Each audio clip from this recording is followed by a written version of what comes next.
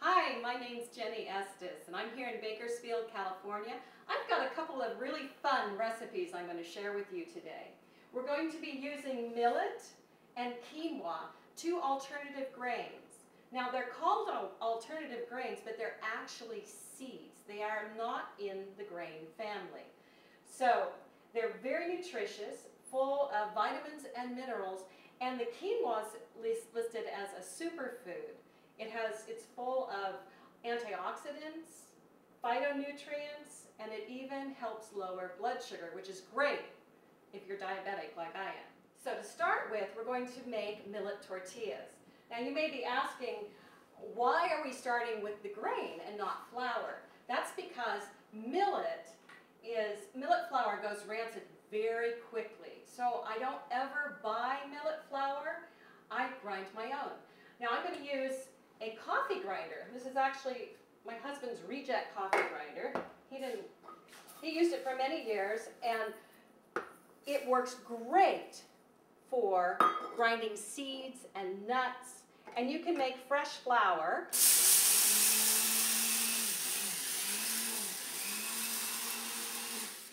out of almost anything. Millet is also a wonderful alternative. Now you can see the consistency here. If you stir it around a little bit, there's still some that haven't been ground yet. So I'm going to grind it a little more. Now if I was making polenta or cornbread with millet, millet is an excellent substitute for corn because I have a corn allergy, and so I use millet in any recipe for corn. So if I was going to make polenta or cornmeal mush or cornbread, I would use it more like this consistency. But let's grind it a little finer for the tortillas. You can also grind, you don't have to use a coffee grinder. You can also use any blender. A Vitamix works great, or any regular blender. If you just use about a quarter to a third of a cup of millet at a time, you grind it to, you see that's a better consistency. Here we have 2 cups of millet flour, freshly ground, and we have 2 cups of water that has just reached a boil.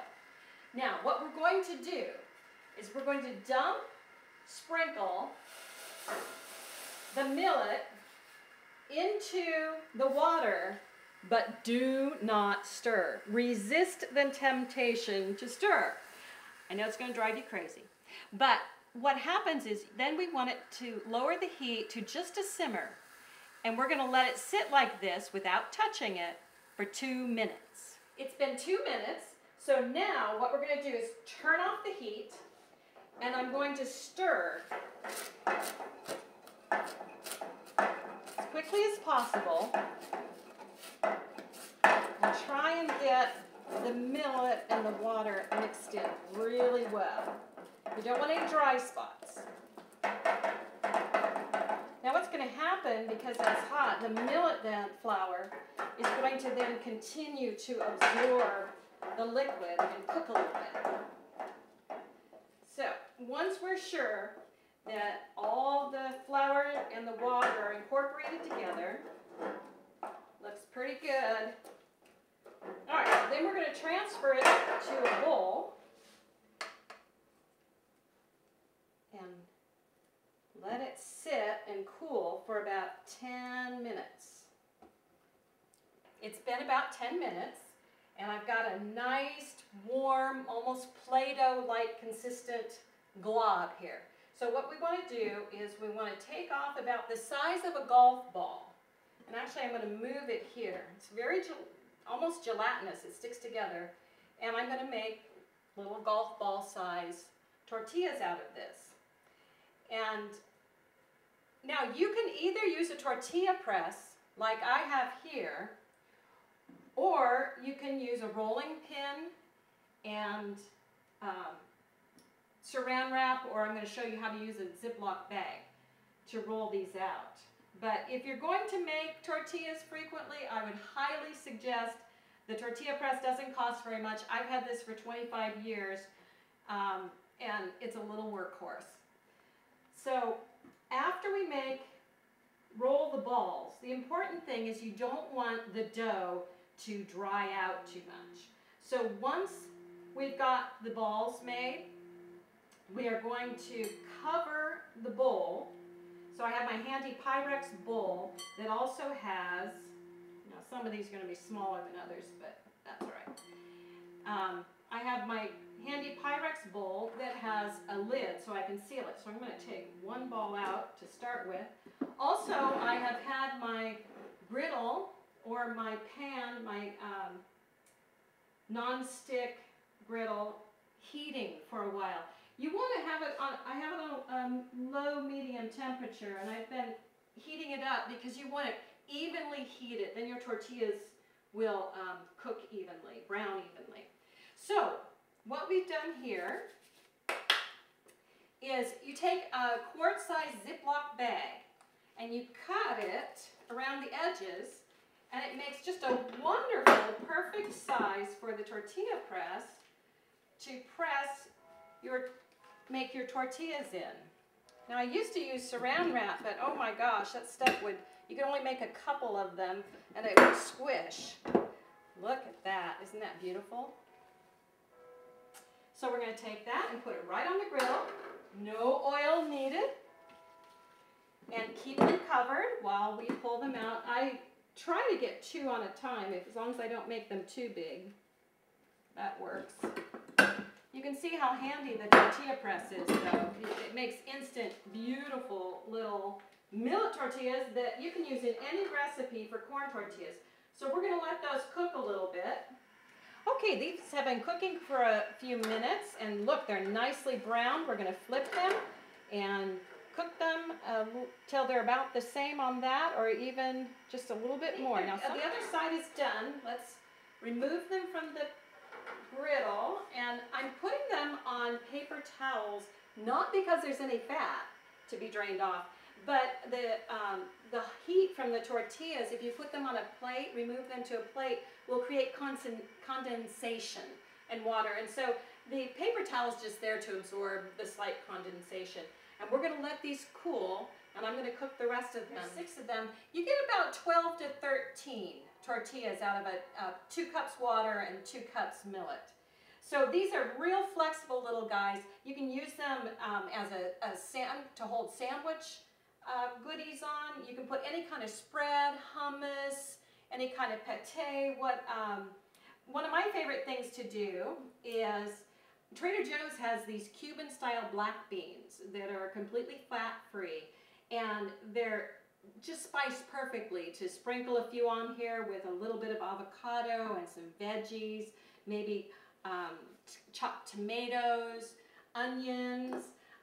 Another alternative is the fat-free spicy black bean dip from Trader Joe's. Again, it's already seasoned, or you can make your own refried beans.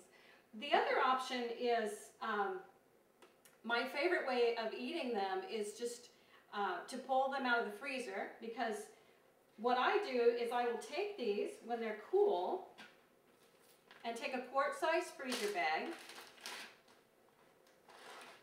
and they fit really well in the bag, and you can freeze them for up to 3 months if they last that long. Try and get all the air out. Now these are still a little warm, but get as much of the air out as possible, and they very easily, once frozen, you can just pop one off.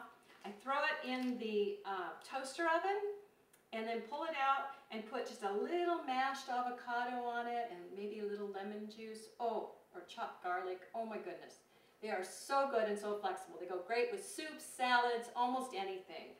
So they're a great addition to your diet, and I hope you get adventurous and want to make these soon.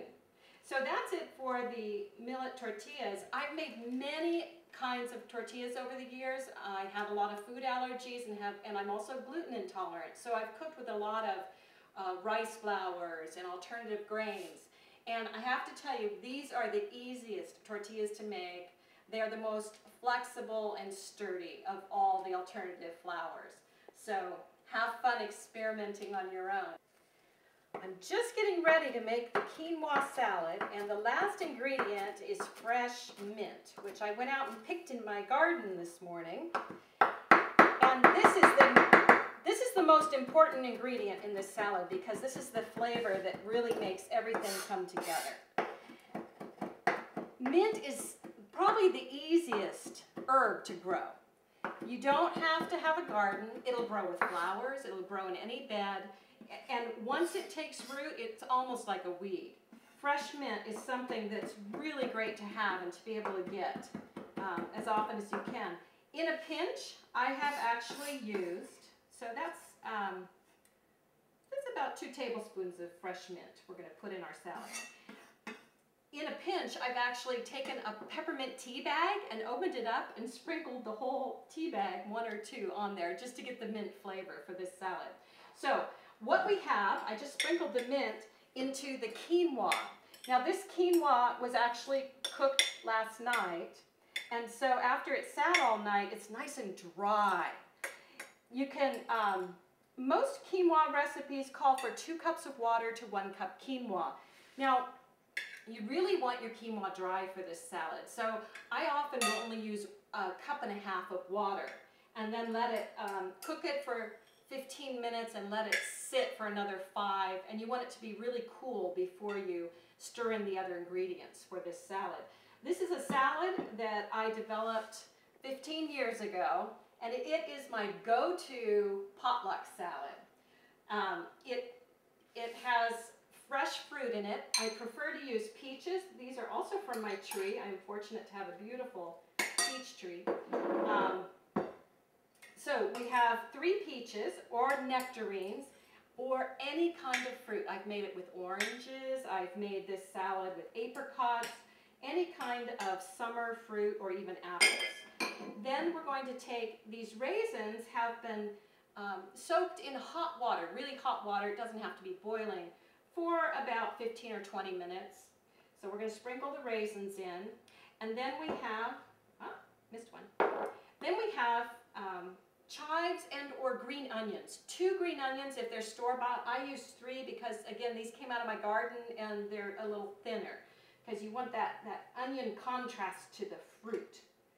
Now, originally this salad called for 1/4 cup of oil, and 1/2 teaspoon of salt. Those are the only changes I've made to this recipe in 15 years in order to make it E2 compliant. And you know what? I don't miss the salt or the oil at all. What we use as a dressing is, this is 3 tablespoons of lemon juice, fresh lemon juice, and 1.5 tablespoons of red wine vinegar. You always want to use fresh lemon juice. Don't use that real lemon. It won't taste the same. A good thing to do with lemons is to buy them on sale and then juice them and freeze them in ice cube trays. Then you've always got some fresh lemon juice on hand. So we're just going to drizzle the lemon juice and the vinegar and toss it. And this salad is ready to go. It tastes like summer itself. And everyone, I take it to potlucks and they rave about it. It's a great way to introduce people to quinoa. So there you have it, the quinoa summer salad, the millet tortillas. I hope you feel adventurous and want to have some fun in your kitchen and try these recipes out for yourself.